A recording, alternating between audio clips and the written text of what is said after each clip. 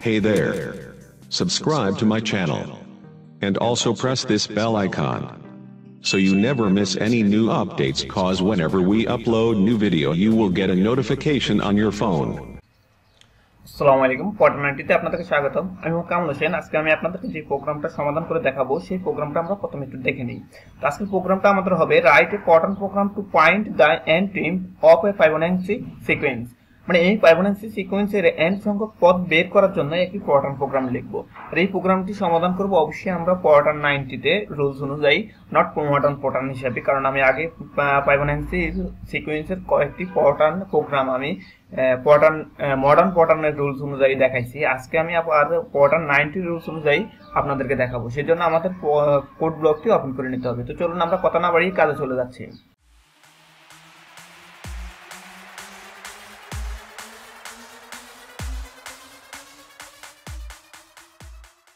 ওকে, code ব্লকটি open করে নেওয়ার পরে আমরা যে কাজটি করব যে একটি আমাদের নিউ এমটি ফাইল নিব। এমটি ফাইল নিয়ে Fortran 77 এর রুলস অনুযায়ী বাম পাশে 7টি ঘর খালি রাখতে হবে। আমি আপনাদের বোঝানোর সুবিধার্থে একটু বেশি ঘর খালি রাখলাম।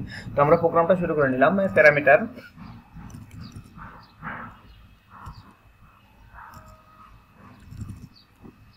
প্যারামিটার সমান n ইকুয়াল 30।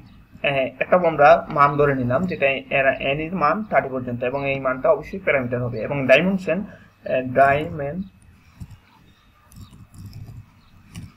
ডাইমেনশন আমরা ধরে নিলাম m এবং m সমান n ইকুয়াল টু m, এটা একটা মান ধরে নিলাম। এবং m এর মানটা আমরা m দুই ভাগে ভাগ করে নিলাম, m1 এবং m2।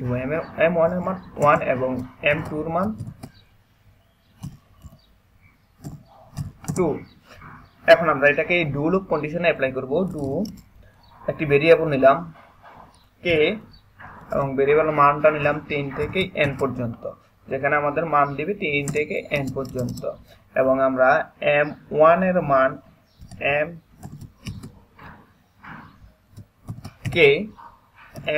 এর মানটা আমরা যোগ করব, যেটা m1 এবং m2 এর মান সাথে বের হয়ে আসবে। তাহলে m1 যেখানে k minus 2 plus m k minus 1 এবং ইনডু, মানে ডুটা আমাদের শেষ, ডু এর কাজটা আমাদের শেষ, যার কারণে আমরা ইনডু হিসেবে তা বের হয়ে আসলাম। এখন আমরা যেটা প্রিন্ট করব, m এর মানটা প্রিন্ট করে নিব। রাইট 6.2। এখানে 2 হলো একটি লেভেল নাম্বার, যেটা ফরম্যাটে ইউজ করব। ফরম্যাট 2x এবং 5i 115। এরপরে স্টপ ইন। এখানে লেভেল নাম্বারটা আমাদের ইউজ করতে হবে ফরম্যাটে 2। এরপরে কন্ট্রোল এস দিয়ে অথবা ফাইল থেকে আমরা সেভ করে নিতে পারি প্রোগ্রামটা।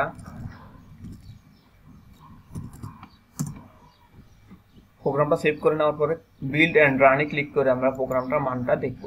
দেখেন আমাদের কাঙ্ক্ষিত মানটা চলে আসছে। বিল্ড এন্ড রানে ক্লিক করার পরে আমাদের কাঙ্ক্ষিত মানটা চলে আসছে। এখন এই মানটাকে আমরা যদি প্রিন্ট করে নিতে চাচ্ছি, যে আমাদের কোনো অ্যাসাইনমেন্ট জমা দেওয়ার জন্য প্রিন্ট করা প্রয়োজন, তাহলে আমরা যে কাজটি করব, এই মানটার রাইট বাটন ক্লিক করে এডিট অপশনে ক্লিক করে মার্কে ক্লিক করব। রাইট বাটন ক্লিক করে এডিট অপশনে ক্লিক করে সিলেক্ট অলে ক্লিক করব।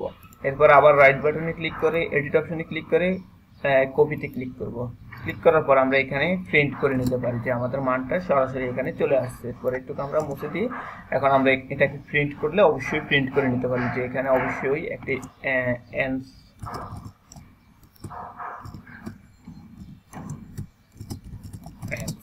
প্রোগ্রামটার এন্স হিসাবে আমরা এখানে দেখাই দিলাম যে এগুলো, এটা হলো প্রোগ্রাম এর সমাধান এবং এটা হলো অ্যান্সার হিসাবে আমরা ব্যবহার করে প্রিন্ট করে অ্যাসাইনমেন্ট দিতে পারবো। তো আশা করি বুঝতে পারছেন। পরবর্তীতে অন্য কোনো প্রোগ্রাম নিয়ে আসবো, সেই পর্যন্ত সবাই ভালো থাকবেন।